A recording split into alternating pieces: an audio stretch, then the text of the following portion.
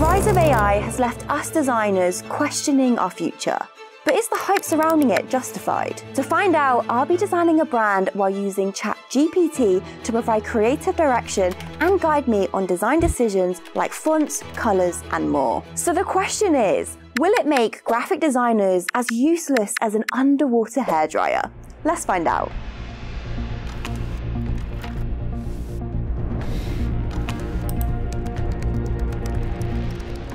First, we need a brief.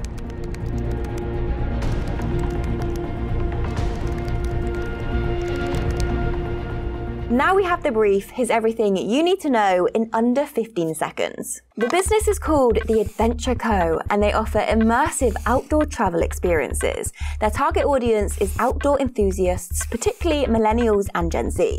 The logo needs to be modern, the colors natural, and the design responsive. By the way, this is a super handy way to get briefs for your own passion projects. So there's just one thing I need to do before we start designing, and that is detective work.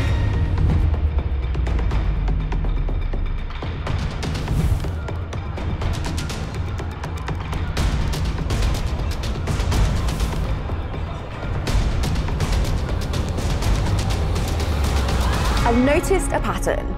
The brand's competitors all have a clean and professional style. I'll keep this in mind as we move on to the next stage. I've just put together a mood board using the recommendations ChatGPT provided in the brief. And now I'm moving on to a stage that as a designer normally takes me hours, and that's sourcing a font. Let's see if AI can help cut that time down.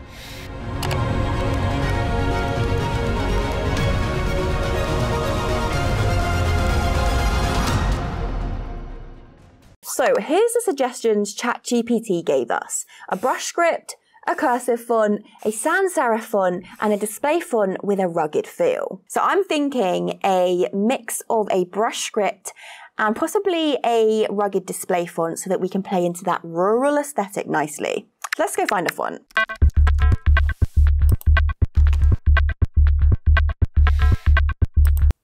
Okay, I found a script typeface that I like on Envato Elements, the sponsor of today's video. So now I'm just going to head over to Adobe Illustrator to see how the business's name looks in this font.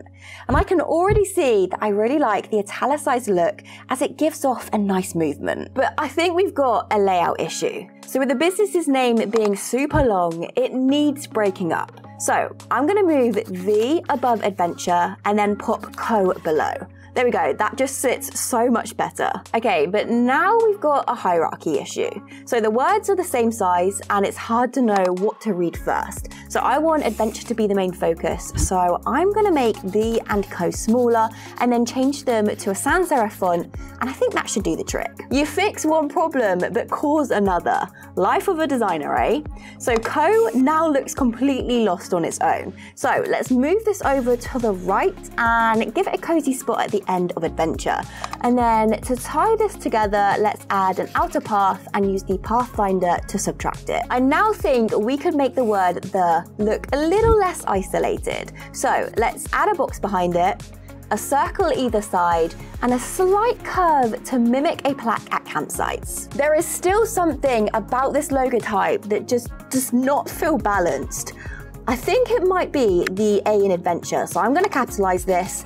And I think that is the added missing piece. Now, because we moved co over to the right, it made the logo feel unbalanced, but adding a capital letter has completely solved this. So the logo type is now done, but these aren't always the most versatile logo variation.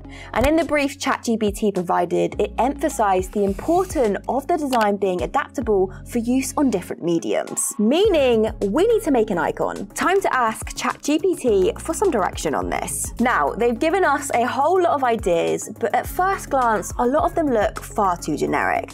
I do have to choose one though, so let's start the elimination process and say bye to the mountain, tent, sunrise, bird, compass, and the tree. And now we're down to two, a hiking boot or binoculars. Now I'm kind of leaning towards the binoculars as they give me a little bit more excitement and it links nicely to discovering new adventures. So let's work with that.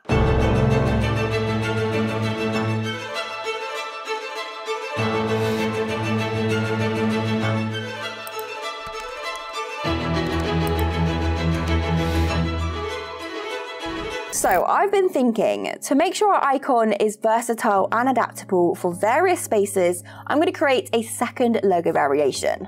So let's grab a rectangle tool, and I'm going to change this into an arch behind the binoculars. I kind of want this to represent a sunrise that everyone's going to see on their adventure. And then it now means I can position some text perfectly around this. So I'm going to grab the Type on a Path tool, and then we're going to write the tagline, which is explore the great outdoors, as well as the business name. Now, the only thing that I think we need to do is make the binoculars stand out a little more. So I'm going to copy and paste the original arch. I'm going to add this into the middle, change the size and the color. And now we have our second variation. And now it's time to add some color. So back to ChatGPT we go. Here are the suggestions. I guess you can't go wrong if you list every color, but us designers aren't afraid of a little experimentation, so let's test them out. But before we do, I'm heading over to Inverter Elements to grab some mockups so we can test these colors out on something that relates to the brand. They have over 40,000 to choose from, so it shouldn't be too hard to find something. After a bit of tinkering, I think we've got it, but you can be the judge of that. Meet the Adventure Co.